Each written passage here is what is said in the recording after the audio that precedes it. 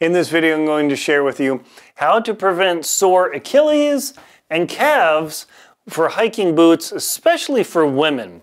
I got a reader comment or viewer comment. Thank you so much. This is from Debbie Pengali or Pengayi. Sorry if I'm totally mangling your name, but Debbie, here's your question. Hi, great videos, thank you. Any advice for women's boots? I have a UK size 7.5 and I was advised by a good outdoor store to get the right size up, one full size, and I need to get men's boots in the UK. After wearing them, very sore Achilles and lower calf, still a problem 6 months on. Thank you. Debbie, yeah, that pain, whoo boy, I'm going to give you 5 different tips and also a 6th story at the end of this video to share with you some of my points. I mean, obviously I'm doing a remote diagnosis here, but boy, oh boy, having a sore Achilles and calf can be a total crippler and ruin your experience in the outdoors. First thing, let's step back. If your boot, step number 1, is worn on the ends here, let me turn the light so you can see it a little bit better. I've just about worn out my Keen boots and I've worn the corners of these things down, and that is a big, big problem because that's just how I walk. And I do the same thing in my runners. I wear the outside corner and then also the toe strike area or the mid strike area. First thing is, if your boots are worn out, hiking in them will actually cause severe calf pain and Achilles pain because your foot is not rolling correctly. Instead, your foot is striking subtly differently, and it only takes a millimeter or 2 of the bottom of your sole of your shoe to actually cause that problem. That is a big factor. I know when I'm running or jogging or hiking and man, my calf or Achilles is killing me, that is the ding, ding, ding that my boots and shoes are solely worn out. That's just the way it is, unfortunately. You can see I've worn out my Vask boots. I'm going to cry because they don't make these anymore. I've got to find some new ones. I've worn that corner out. So that is a bummer for me too. The second thing that I can recommend is using a replacement sole insert. So instead of having the regular foam that come with your boots, is actually get Superfeet. I will put a link below in the description, but Superfeet really helped me out, and I prefer the green Superfeet that take the most volume in the boot. Ladies, a lot of times they'll use the blue or the pink Superfeet because the blue are a little bit lower profile and the pink, tell me if I'm wrong, but I believe the pink are designed more for the ladies. But putting a Superfeet insert into your boot can make a big difference in how you're walking because it doesn't take but a degree or 2 of malcorrection or misalignment. So you're striking, instead of striking flat, you're slightly off. And that repetitive motion, just like carpal tunnel syndrome, can actually happen to your calves and your Achilles, and it can really kill you. Step number 3 is make sure you do a kick test. Hopefully you did this when you bought your boot. If not, sorry to hear that. One of the problems is a lot of times stores try and sell you a men's design boot for ladies.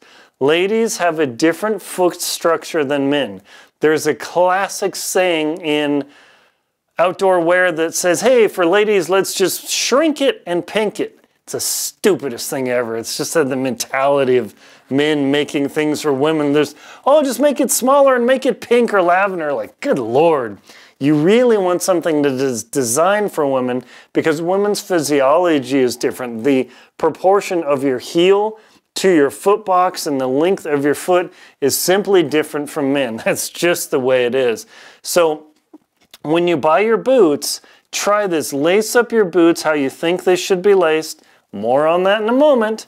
And then begin kicking the ground. If you kick the ground, bang, bang, bang. The first kick, your toes should not strike the ground at all. The second kick, your toes might touch the end of your shoe. And the third, it'll probably contact. If your foot is slipping around and you feel that bang on the first kick, your boots are definitely the wrong size. Because as you're walking, if you start getting that toe bang, what's going to happen is your calf is going, subconsciously, you're going to start tightening your calf to pull back your toes so you don't bang at the end of your boots. And that is a misery fest. So that kick test is a big deal. 4, like I said, make sure to try and find women's boots. Do not size up just because, hey, this is going to work, but at least stuff double-lined socks, like a right sock and a smart wool sock, link in the description, because if you just get a bigger boot and your foot's all slopping around, I can guarantee you you're going to get trashed. And the number one factor, this is the thing you've been waiting for, wait for the story, is if you're tying your boots incorrectly, you can severely injure your calf and your Achilles. I've got another link below about plantar fasciitis in this video description, but when you're tying your boots, this is a huge mistake for people to make, is you're not tying your boots correctly, as if you're, and I'm going to demonstrate it this way, is if you're tying your boot with your toe pointed out and then you crank your laces, when you walk, the amount of tension on your Achilles, especially the attachment point here, and where your Achilles converts to your lower calf, where it goes from thin to thick, will be severely injured. And I wouldn't say permanently, I'm not a doctor obviously, but that is a huge, huge mistake to make.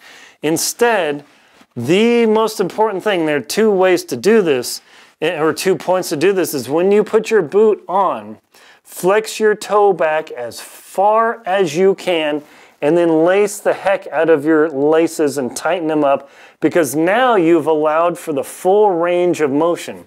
If you tie your boots tight with your toe pointing out or even slightly canted out, and you tie those things tight, I promise you, you will injure your Achilles. Don't do that. Step on a rock, step on a log, a stair, whatever, crank your shoe out and tie them. Big factor here, when you're going uphill, make sure to critically loosen up your laces and tighten them so your toe is flexed back as far as possible. If you're expecting to go downhill for several hours, point your toe slightly down and then re-snug your laces to prevent toe bang from happening.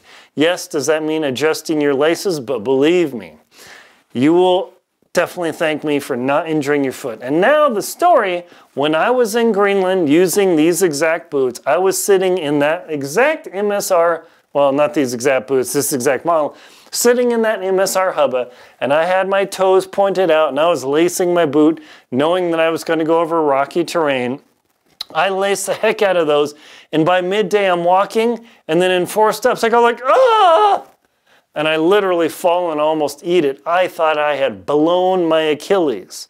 Come to find out, I tightened my toes like this, so as I was walking, that torquing and wrenching damaged my Achilles, and I got to hobble for another 40 miles or about 75 kilometers. That stinks. So, story for you of my mistake. Don't make that mistake. All these factors will make a big, big difference. I do talk about how to correctly lace up your boots and everything in Adventure Expedition 1. Check out links below. The book is available in the UK. My name is Aaron Linsdau. I am a polar explorer and professional adventurer.